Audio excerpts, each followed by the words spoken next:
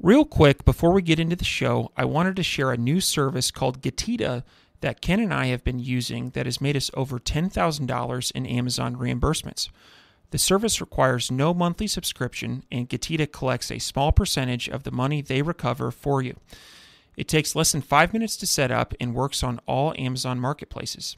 Go to Getita.com, Getida, and enter promo code FTM400. That's FTM for Firing the Man 400 to get your first $400 in reimbursements commission-free. How much money does Amazon owe you?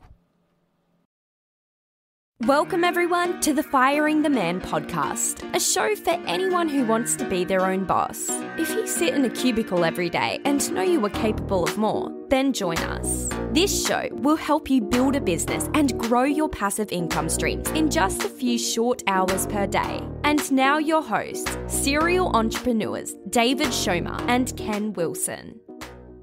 Welcome, everyone, to the Firing the Man podcast. On today's episode, we are joined by Marc Sauer. Ken and I have known Marc for about 3 years now as we met at the St. Louis eCommerce meetup. Marc is a recovering CPA and a full-time e-commerce entrepreneur. Marc has founded multiple successful e-commerce brands and has been selling online for almost a decade through eBay, Amazon, Walmart, and multiple international marketplaces. Marc's brands have a large catalog of products that he has developed, as well as a recent addition that he designed that has a patent pending. We are excited to have Marcus on the show today to share his wealth of experience with you. Welcome to the show, Marcus. Thank you. It's good to be here. I've been listening to you guys for a while, and yeah, we've known each other for quite a while. Absolutely. Longer than 3 years, it feels like, but yeah. Absolutely. So let's start off with tell us a little bit about yourself and your path to being an e-commerce entrepreneur. Sure. Currently live in the San Francisco Bay Area, right outside of San Francisco, like going mountain biking. I worked in the corporate world for a while I was a CPA, worked in internal audit and financial reporting, and then made my transition to full-time entrepreneur last July. And it's no regrets. I've absolutely loved it. Awesome. Now I got to ask, as a fellow recovering CPA, what drew you to that field? CPA.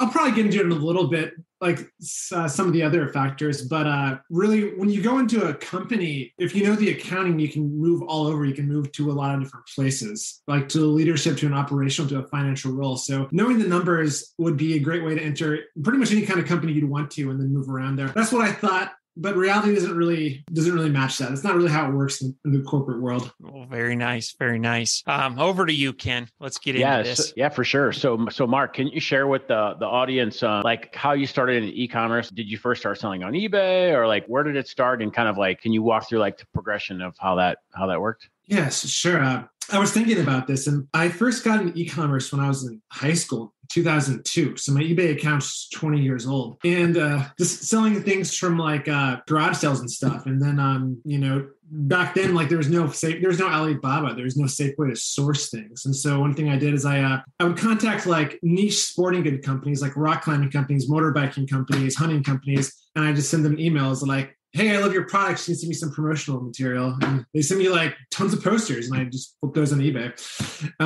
Not too ethical, but for an 18-year-old or however old I was then, you don't really know how to source items. And that worked. It definitely gave me money in college too, spending money.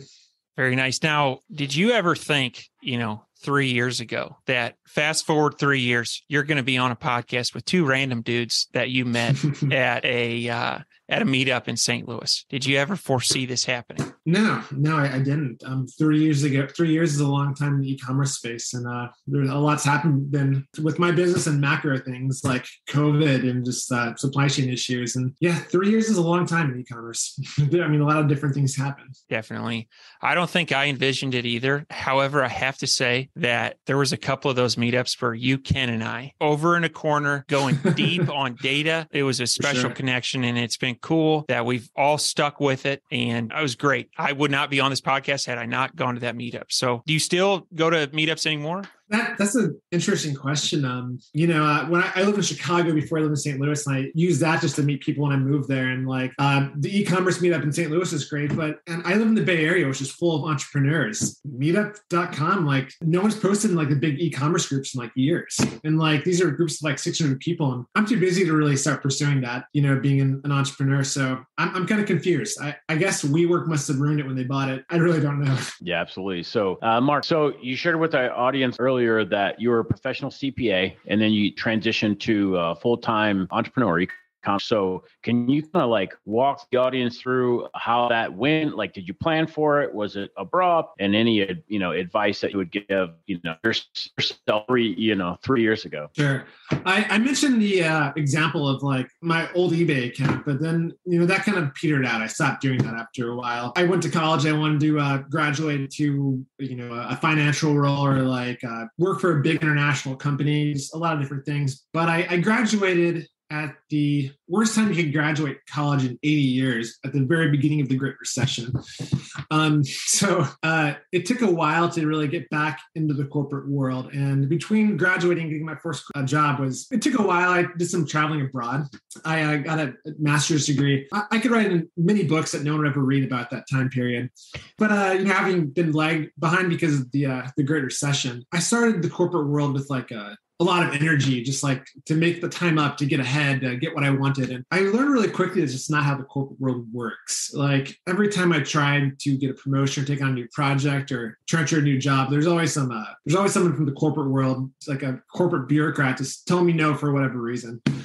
And after my second job, after a few years, I'm just okay, I'm not getting any chances here. It didn't work to even get a job. And now that I'm here, it's not working at all. There's got to be an easier way. And so I thought, from being a layperson working in the corporate world to becoming an entrepreneur, a business owner, where do you start from there? What's the first step? And the first thing I did was listen to podcasts religiously, as many as I could per day in the shower on double speed. And one podcast that helped me quite a bit was actually Entrepreneur on Fire, because every day, every podcast is a different entrepreneur, a different story. So you hear lots of different stories what people do. And I found that e-commerce was probably the best fit for me, because I had lots of experience and connections in China from when I traveled there, from my between years.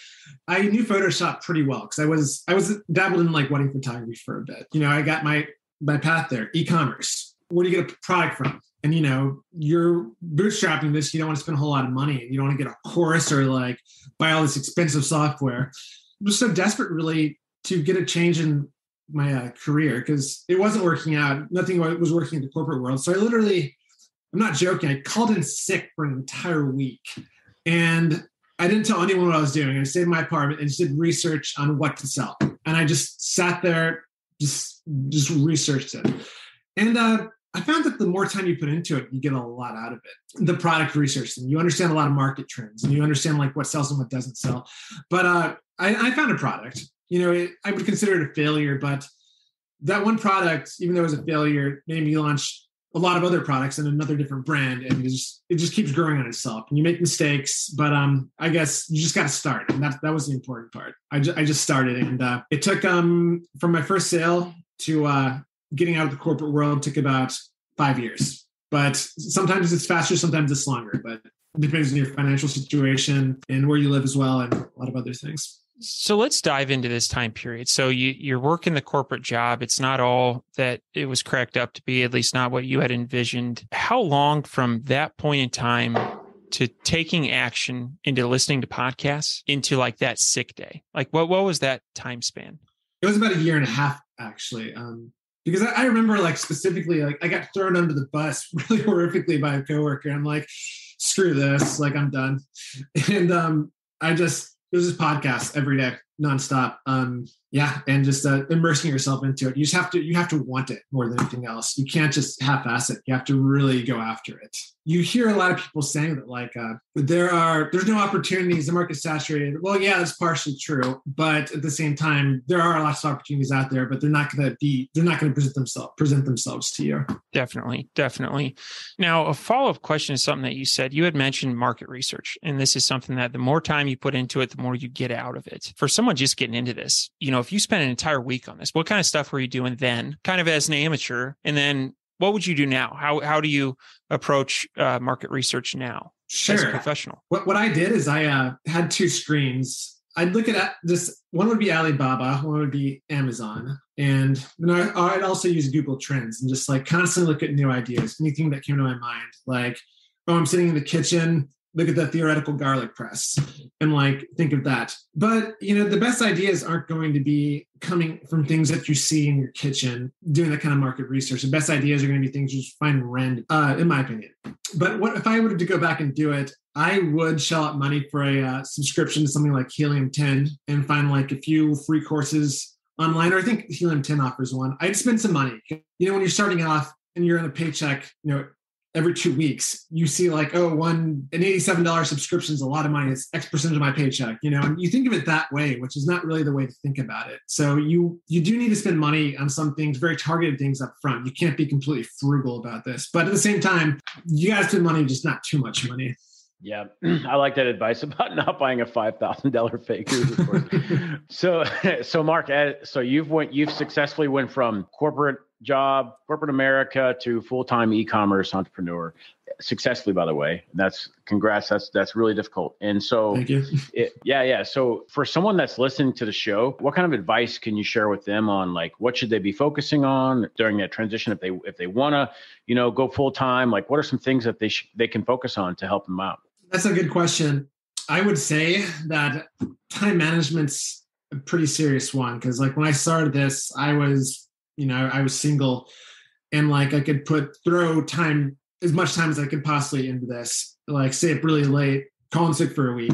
It's hard to do. I mean, if I was to start this now, you just can't become comfortable. Like I've got some friends that say, oh yeah, that sounds cool. I'd love to do it. But they have to go through their nightly routine of TV shows, go to bed at this time, and don't do any work past this hour. Like you can't do that. Like if you want to succeed or get ahead, you have to like make sacrifices. You have to really want it.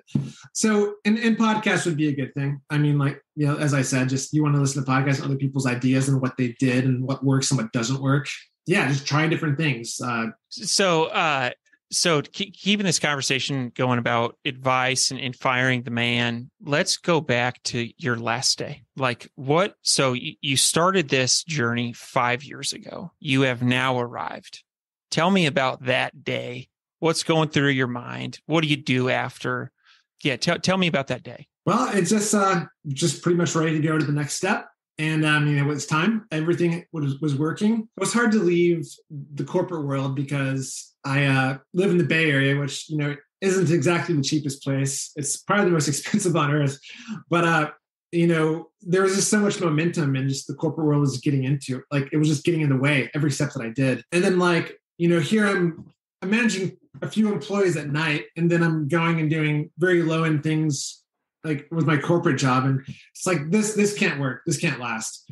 And as soon as I left the corporate world, it's just everything, it fit in perfectly. It just, everything fit in terms of responsibilities. It is a struggle too with, cash flow, because you're used to getting a steady paycheck when you're in the corporate world. But like when you're in the business world, your perspective changes or entrepreneurial e-commerce startup world, because it's like, I could be getting a paycheck or I could be reinvesting in this or that. So, it's a balance. That was one of the bigger challenges, to find that balance essentially between like going from a steady paycheck to like actually having to pull money out of the business. So that was one of the bigger challenges, I would say. Yeah, some really, really good advice, and definitely I feel you on those challenges. Let's pivot a little bit into product development. And so you've got some really unique products that solve problems. So without sharing the niche or the products you sell, can you share with the audience kind of what motivated you to create and develop these products versus just launching an Alibaba Me Too product like other sellers do? Right. That's a good question. You see a lot of people that are so desperate to get into this. I mentioned before how like you have to really want it, but that doesn't mean go and buy like 1,000 like hooded sweatshirts, baby towels, which is like what they talk about. They talk about in podcasts is a go-to Me Too product.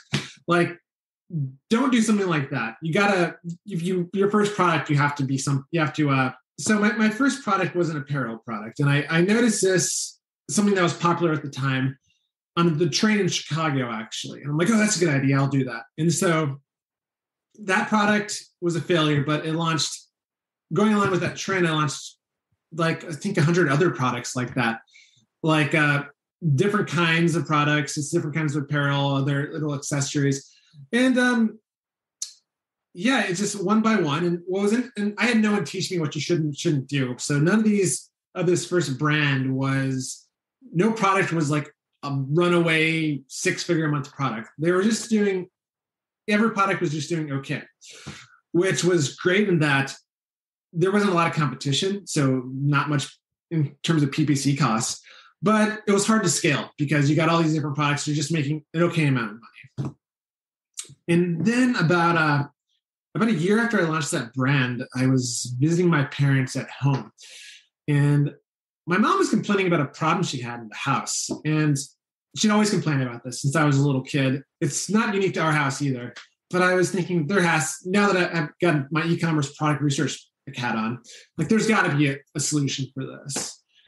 And I looked on Amazon, there was not a solution for this problem. Oh, wow, this is good. I wasn't using Helium 10 or looking at other, comparing other sales, but nothing like this existed then. And I started at that point really diving into how to get this designed. And it was going to take an engineer, an injection mold, and I had to figure out plastic and some other components as well.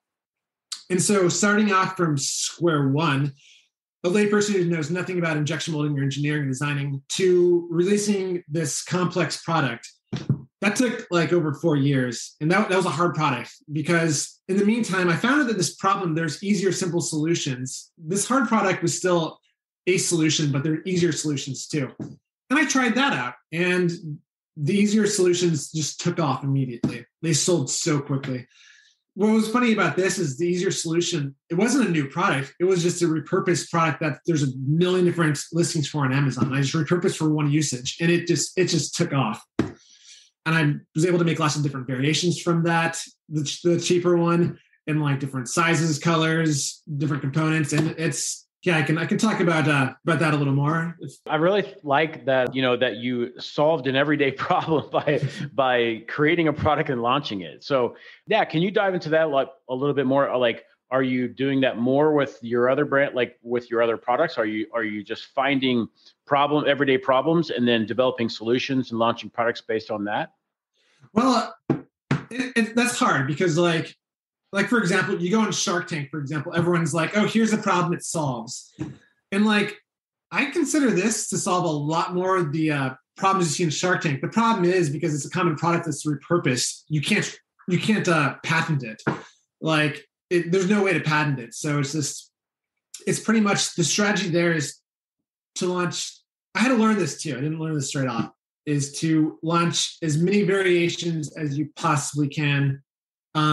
Just so it's impossible to catch up with you. Because this one product's gonna have 30 different variations at the end of the day, starting in March. And for someone trying to catch up, or a Chinese, one of the many Chinese who try to copy me, they can't do that. It's going to be impossible for them to copy 30 variations and just because they're not going to know which one is the sales.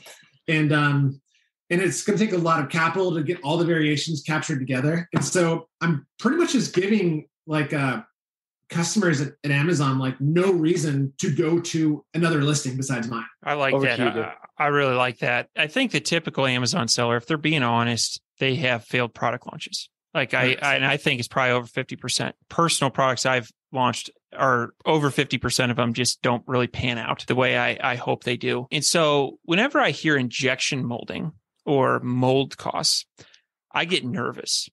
I feel like my risk is going up. I like to go play at the $5 blackjack table, meaning low MOQ. And now you need to go to the high stakes table where you have this element of uncertainty. So can you talk about that? What does that look like? What lessons did you learn as you were going through this? And also comment on, you're a CPA. Some people would say you have no business doing injection molding or figuring out types of plastics. So talk about that, figuring it out. David, I'm glad you mentioned the old gambling thing, because when I lived in St. Louis, I dabbled into gambling, and or poker rather, not gambling. I only did poker, but losing my first $100 in poker. And then I just got into tournaments, and from a $10 ticket one time, I literally won a ticket to the World Series of Poker, a $10,000 ticket from a $10 tournament. And so you go from playing with like the locals and the local casino into like the best in the world. Like I had at the time the highest earning poker pro in the world ever, sitting directly to my left. And like, yeah, you're at a different table, you're at a different risk, but you just have to adjust your mindset to it. That mindset's the most important thing. This was one example I have there. You have to really validate the product. You have to really understand how everything works. You have to understand that like there is demand for it. And you have to like, what I invested there at that time in the business, I knew pretty much if it completely failed, it would not sink me. But I believed in it a lot. So you hear about all these like modern day business failures, and that's because they bit off more than they can chew. Whereas the correct step is to take baby steps, but only like with gambling, only play with what you can afford to lose. I bootstrapped a lot of it. Like, for example, the mold if it was made in the US, for example, it would be around $60,000 versus in China, it was less than a third of that. And you order like the correct MOQ, so it's not too much stuff. I ordered a little too much in this time. And honestly, my first run with the mold had a lot of issues. They didn't really do decent QC at all. I thought because they were sourcing from, they would. Some of the components had issues too, which were just as bad as the QC. So there are all sorts of problems. And so literally from the first run of this injection molded product, I'm probably going to lose some money. It's not going to be a loss, but it's not going to be a profit, which it's fine because every single problem that was discovered, it's been fixed or getting fixed. So we're making the second run is just about to get shipped out right now. That's awesome. And yeah, like I think it's crucial to like share the missteps or the obstacles that we all face with everyone else. So, right ahead, like David mentioned, if he hears mold costs, he's freaking out like, oh crap. Like, and so, like what you're explaining, Mark, is that, there's going to be problems. You're just going to work through them and continue to, make new versions and improve. And so that kind of leads me into my next question is, so Mark, you're one of the people that I know that like improves products like consistently and very well. And so, which I think is crucial to like the longevity of a product and also to like differentiating yourself. I know some of your brands have been attacked by Chinese competition over the years. And so you're always like, I'm making mine better. I'm doing this, I'm doing that to differentiate. So can you share with the audience like a couple things that come to mind on like when you have a product, like how are you going to make that better? How are you going to differentiate it? We can pick a random one like a baby towel or something. But like, what are kind of the steps that you kind of go through to see how you can improve a product? I would say, I just launched a new product. I just tried something new with this one because I didn't just launch it in the US. I launched it in Canada and England at the same time. And this product took a while. Like I had an employee just like kind of look down this niche, kind of do some sourcing, and we couldn't really figure it out. And so looking at competitors, and all the competitors first we looked at the competitors for a similar product and similar line to my best brand. And we noticed a lot of the reviews were 3.5 to 4. And they were all, for all the competitors, they had the same issues, essentially. That it was crap, it was junk. And they really made it sound like it was something more on the listing. And I bought one and it was complete junk. I can't emphasize like how it was so deceiving. And so there's many better ways to do this. And so I read the reviews, I did sourcing, I looked at the different pricing and just looked at different alternatives and how much they were going for and their velocity. And then I'm like, this is good. This works. But on top of that, like, Amazon, between when we started and now, Amazon's been completely like saturated with Chinese sellers. And when they find money, they go at it aggressively. But they don't really take chances. They don't really do new things because that's just kind of the way things work in China from education to like entrepreneurship. They want to see it like verified, or they want to see the revenue stream that it's there for competitors. And so, yeah, you look at all those things about the demand of the product, and you also look at the listings. Like some competitors' listings, they'll be like, it'll literally be sold by Amazon, literally, and have one product image. Or like the foreign listings will have like awful grammar, like Photoshop hell, just like, they just look like junk. And then you think as like somebody who's based in America who wants to do better. Like how can you improve that the overseas competition can't do? And so you put your face into it. You say that you're an American company. You say a brand story. You talk about your brand. You talk about your company. You talk about the mission statement. Talk about your history in the past. You use Photoshop absolute minimal. Like for example, for a theoretical, I don't know, blender in the kitchen, like a high quality listing is going to have someone in it, like a real person in it, maybe with their kid, but like a foreign competitor listing will have it'll just be Photoshop hell. It'll just be like someone just completely Photoshopped in there, thrown in there with bad grammar. And who do you think the typical American customer wants to buy from? You have to take those things into account if it's going to make a big difference. Now, my next question, it's two parts and still going along with product research, product development. How many, we'll call it prospects, ideas, are you evaluating for every one product launch? I'd say that's a good question. I'd say probably five ideas to one, but a lot of those ideas I can combine together. Okay. Now, my next question is, so you have your idea bucket, right? And I kind of think of it as the top of a funnel, and then you work your way down to identifying the best product. And with you being a retired CPA, I would imagine there's some analytical numbers-based rules that you're applying or metrics that you're looking at. And so can you talk about that?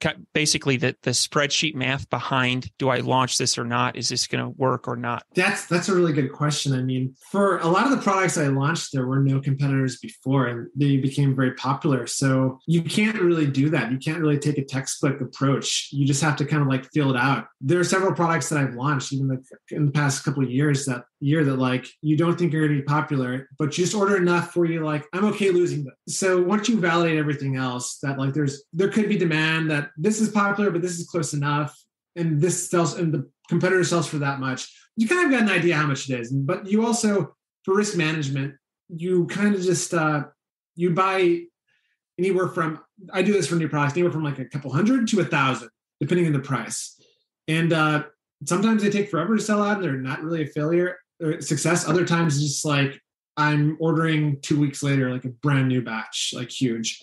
So there's no real, for me at least, there's no real equation to this. It's just kind of it's risk management, I would say. Because you also have to factor in too, how much time it's going to take to get pictures and to make a video and PPC. But you want to get a gut feeling of as much information as possible from whatever source you can, not just Helium-10. Yeah. That's interesting too, because I don't know that I've ever launched a product that didn't exist before. And so, yeah, I mean, you're right.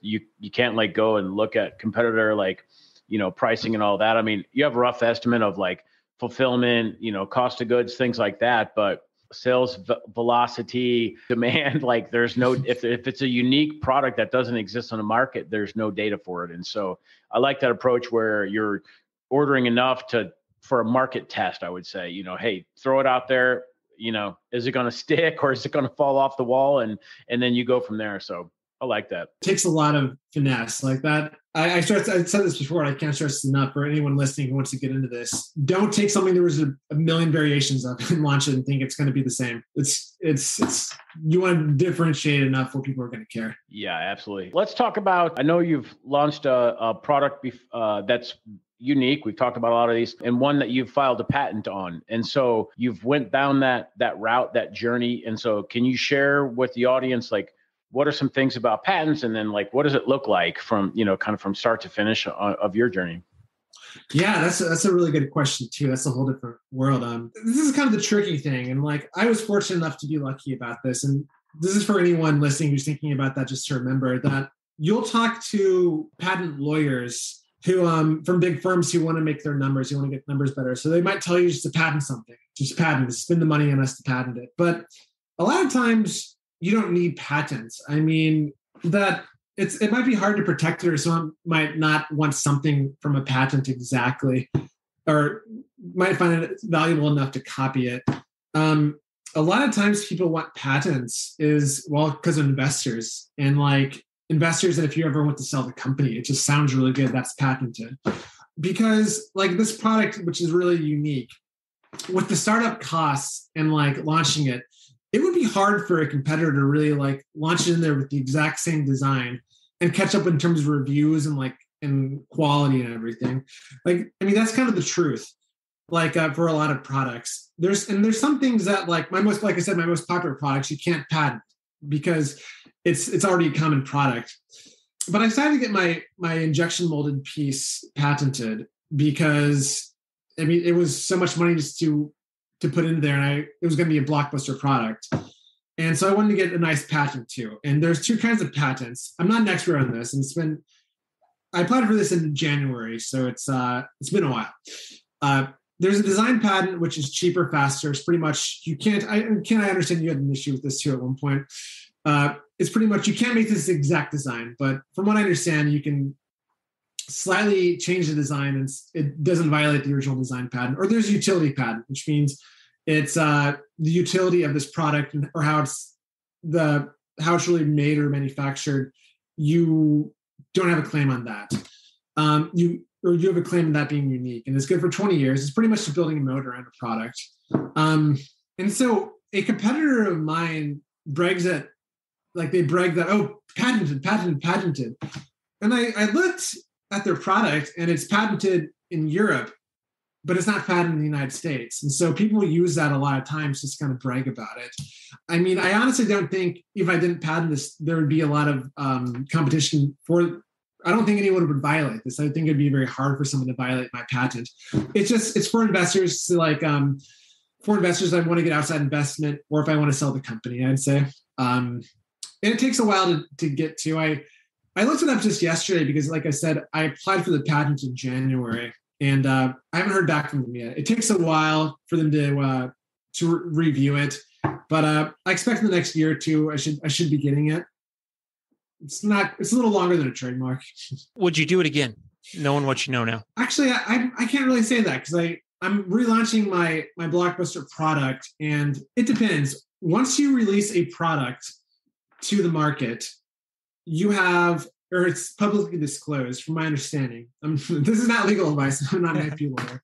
You've got 1 year to file a patent on it before it becomes like you can't do that anymore. And so I would launch it. I would line up my product launch with public disclosure. So day one, you're launching it, public disclosure. Try to see how well it's going to sell. And if it's selling really well and you think there could be people making a copycat product, I would definitely patent it as soon as you could. Otherwise, I mean, it's patents aren't cheap. $12,000 minimum, $10,000 to $12,000 plus extra fees if there's an office action from the USPTO. It depends how much profit you think you're going to make from it, from the life cycle, and just kind of how big you're looking for this product. Did you go through an attorney or an agency? I went through an attorney that my friend recommended. It was interesting because he pretty much told me a non-BS answer. Like, you're not going to get the same thing from a patent attorney who could make a lot of money off of you versus an independent person. You want to try to get an independent figure because they're a patent company, a law firm that specializes in patents. They're going to try to sell you something a lot of times, even if you don't need it. So it might be hard, but you want to try to find someone who's going to give you free advice. And this lawyer that was recommended to me initially, he went back into private practice. So he referred me to someone, and they specialize in patents. And took it from there. A couple of follow-up questions on that so you had mentioned your range for your patent was about 12 grand. Was it a utility patent or design patent? It was a utility patent. Okay. Design patent's a lot cheaper, but there's just not a lot more protection on it. Okay. Yeah. So utility patent's definitely like the higher end one where it protects you from like functionality, whereas the design patent, someone can just sidestep it with just a small little change to it or whatever. So yeah. And then one last question is, so you mentioned it's been almost a year now. Now, did they say what's the standard time for it to be like completely, I guess, active or completed? Was it like 2 years, 3 years? I don't remember. Like I looked up last night. This is probably won't go on the podcast, but I looked up last night on the email to see where I was at, and I hadn't heard from them for a while about this. I am looking at another patent for another product actually right now that I'm designing, which is similar to that, the original product. But before you apply for a patent, is you want to make sure that your product's solid. So I didn't apply for it until the design was solid. And if you're getting a 3D mold made or an injection mold made, you want to get a 3D print. 3D prints, you want it to get it as close to the plastic that you possibly can that you're going to use, and you want it to function perfectly. So I'm designing something right now. I'm on the third 3D print, and I have to make sure the design's good, because if the design works, I'm probably going to make it another patent. But there's going to be some more work to make sure that actually the design's perfect and there's no more flaws to it. That seems like a really practical approach to this whole process, and it kind of makes it a little less intimidating. Right, totally. But like you talk to a lot of like IP law firms, they're like, oh, just send a patent. But I'm like, from learning for the first time, I'm like, no, absolutely not. I'm going to make sure my design is perfect before filing a patent, because this new product I'm making, I don't even know if it's the design is going to work, because I'm trying some different things. This risk management. Cool.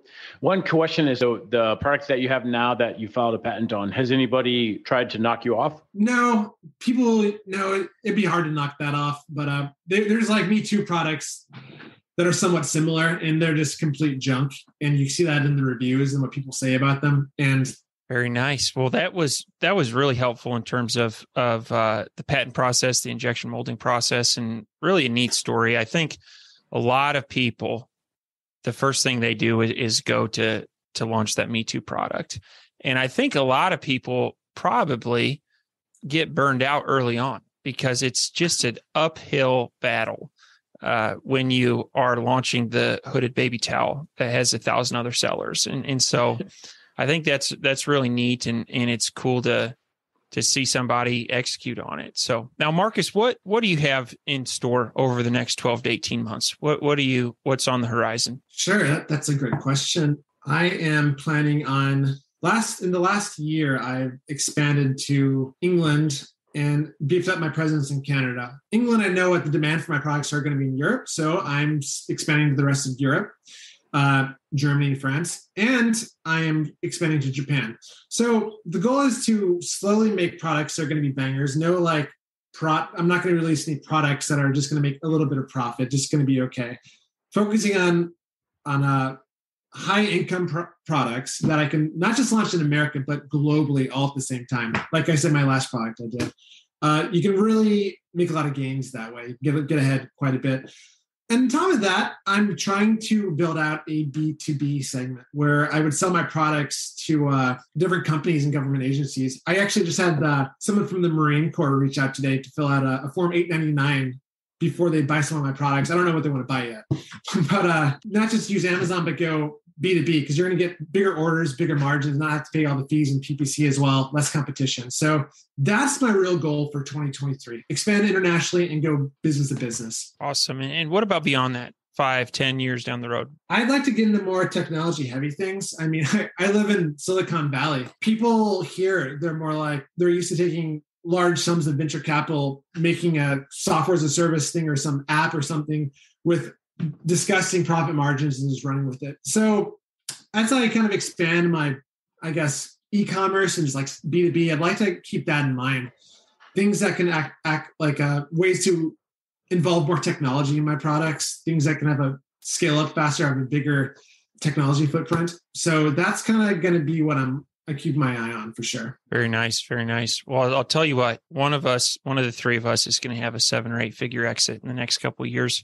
And we all need to go to Pat's Tavern in Dogtown, Missouri, where it all started, and celebrate. That was the starting point of great relationships that have lasted this long and will into the future. So over to you, Ken.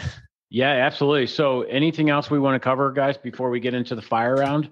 All right. I think we're ready to go. Are you ready for the fire round? Yeah. So let's go for it. All right. What is your favorite book? My favorite book. I'll give you 2 books I'm reading right now in the corner of my desk. One's The Extrapreneur's Playbook. And the other one is From Zero to One by Peter Thiel. Okay. Excellent. What are your hobbies? My hobbies. Besides working my business, I've got a 2-year-old son, and I like to mountain bike in Northern California. It's absolutely amazing to do that around here. Really cool.